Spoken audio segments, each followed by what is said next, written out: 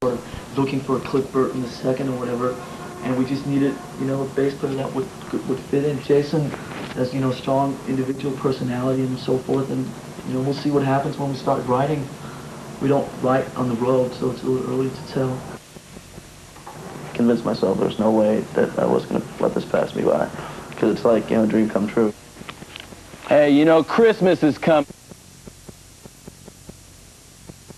Oh man, this is like a dream come true, you know. I mean, these guys have been long, good time friends of ours, you know, and it's like they've got the crowd, and we're just like thrilled to death to be opening for these guys, you know, because they're basically our type of fans. I hate that word too, you know, but basically they buy our record too, so it's a good opportunity, you know. We're getting to play to a lot more people now, opening up for Metallica.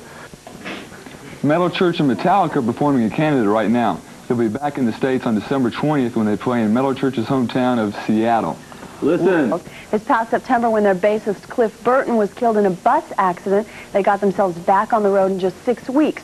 Drummer Lars Ulrich told us why.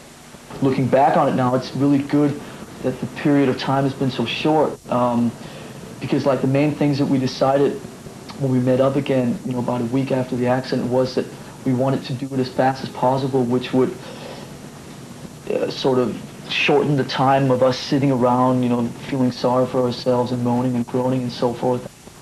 Metallica and their new bassist Jason Newsted are currently on tour in Canada. They'll be back in the States on December 20th when they perform in Seattle. And a lot of people think Twisted Sisters, Dee Snider, Megadeth, and Metallica. For a long time, people have said there's a feud going on between the bands. You see, Dave Mustaine, who's the leader of Megadeth, was also a founding member of Metallica. He left the band right before they recorded their first album. Since then, people have said there's bad blood between them, but Dave set us straight. People say that, you know, we have this big war going on, and the war's over, because now I made, you know, my mark. These guys have made their mark. You know, we're equal. It's not like, you know, they can't keep me hidden anymore. Yeah, we're two separate bands, too. You know, I didn't copy them, I didn't rip them off. I played my own song mechanics, you know, but other than that, you know, we're not ripping them off. This is a separate band, separate music, separate direction, separate attitude. Billy Idol's shooting a new video. Hammett and James Hetfield told MTV, not only did the audiences take, they also gave. They run up to us and give us gifts and letters and... real useful gifts. Like Hello Kitty toothbrushes. Yeah, and like socks. Is that a hint? Socks that are Brush your teeth. way too small for you, and like these Japanese lamps.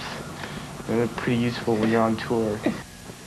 Coming up, 4 in a row, but hard rock into the arenas when they went on tour opening for Ozzy Osbourne. The tour was a big success, but Metallica's vocalist James Hetfield told MTV it took some big adjustments. I just found myself, you know, kind of singing to, you know, the first 20 rows or whatever you can actually see, instead of singing out into this big black void, you know. Hey, there's someone out there trying to watch the show. I can't see you. Can you see me? It was a bit weird. Yeah, Just got used to it, though. Metallica are currently on the tail end of a North American tour, and they're performing in Canada right now.